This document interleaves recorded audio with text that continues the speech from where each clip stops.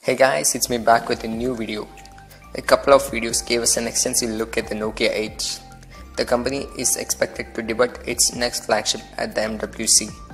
But apparently, the Qualcomm showcased it at the CES, and even if the people were not asked to take any photos, one helpful guy brought us the exciting scoop. Reportedly, the Nokia 8 will come in two versions.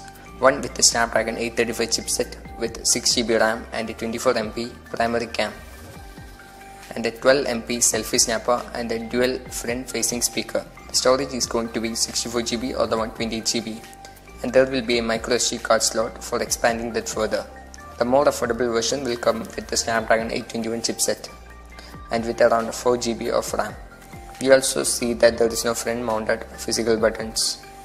We don't know much about the build of the whole body, but the looking of the images on the camera on the back, the Nokia is going for a unibody metal design like the mid-range Nokia 6.